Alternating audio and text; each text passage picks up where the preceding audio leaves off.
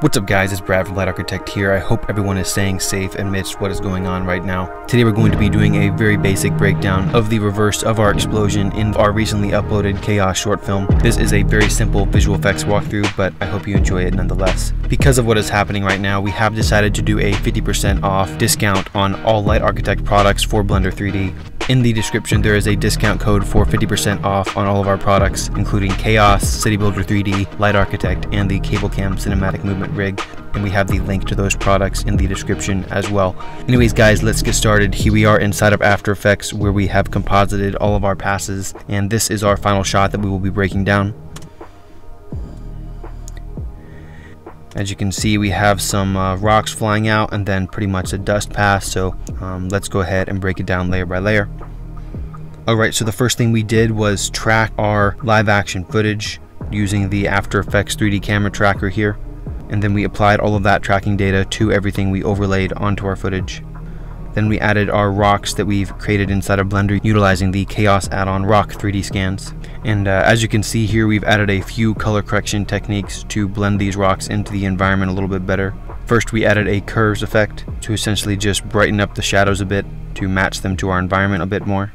Then we added a tint to kind of blend them into our ground a little bit more. We've added a 26% tint and made it a little bit more of a brown desert color. And then finally we added a dust scratches effect, and this is just kind of to remove some of the noise from our render because we rendered these rocks with a pretty low amount of samples to render it faster. The next layer we added was our character rotor layer. So essentially what this is a layer that separates our character from the background. When we do this, now our character is integrated more into our environment because we can layer him above our rock layer.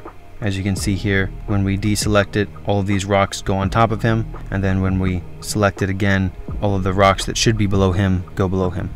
Then we added these two dust wave stock footage elements to our scene to blend our rock explosion into our environment a bit more. And then finally, we added an adjustment layer with color correction to get this final result. Alright, so to create this rock explosion inside of Blender, we have used the KHAOS add-on rock debris option here with an omnidirectional burst. And what we've done here is we've added a collision plane here and exploded an omnidirectional burst with our rocks on top of it. And when we do that, we get this kind of explosive result here that just blasts out rocks. Then we've created a camera here to match the perspective and angle of our live action shot, and then rendered out all of the CG rocks blasting by the camera here. We've made this plane render shadows only so that we can composite all of our rocks on top of our ground plane in our live action shot as well. As some of you pointed out in the comments of our short film, yes, the rocks do slide along our ground plane a little bit, so we could have added some friction to this ground plane in our collision settings here. But regardless, we were pretty happy with the result, but we'll look into creating a little bit more realism for our next video. Anyways, before we end this video, I want to show you how you can create a debris field very easily inside of the KHAOS add-on and then bake that into a cache and then render out your own debris field for compositing different effects. So let's go ahead and open up a new file here. Now let's go ahead and first just delete everything in our scene here. We'll go ahead and make sure our Cycles rendering engine is selected here. And now let's go ahead and add a ground plane that interacts with our particle debris.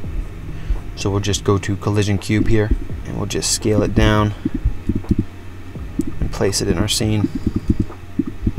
Something like that. Now we'll go ahead and choose the frame we want to make our explosion start at, so maybe frame 20. And then we'll select our 3D cursor where we want our explosion to be. And we're going to leave the KHAOS particle parameters where they are right now, just for the sake of this example. But you can adjust these as well. We'll go ahead and choose the rocks debris field, and then we'll click on omnidirectional burst.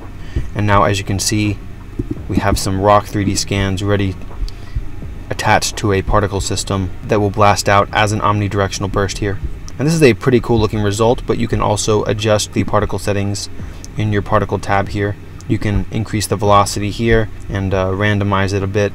But yeah, this is pretty much how you would do this. We can maybe increase the number of particles a bit. Maybe we'll put like 450. And now we can have a little bit more particles coming out here. And then maybe we could actually, under physics, we can actually decrease the drag a little bit to 0.65. And now our particles have a little bit less drag. These forces are also something you can play with depending on how you want your objects to interact in our scene. And all of these debris fields are fairly similar, but we've tried to adapt it so that certain debris fields go out further than others, like it would be in real life. Before you render out your explosion, you'd want to save your file and bake the physics of the particle simulation. So let's go ahead and do that. We'll go to File, Save As, and we'll just save this as particle test. And you want to make sure under the animation frames here that you have the frames you want in your final render. So we'll just go ahead and put it at maybe 100, so from frame 1 to 100. Then to bake your simulation, what you want to do is you want to make sure that your particle emitter is selected. Then you'll go to the particle tab here, and then under cache you'll just go ahead and click bake.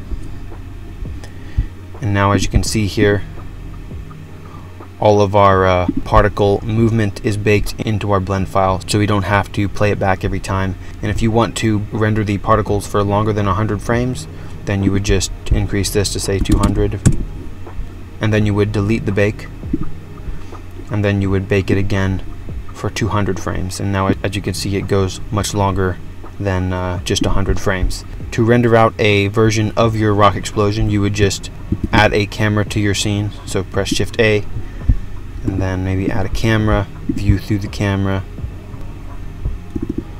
and just kind of position where you would want the angle of your explosion to be.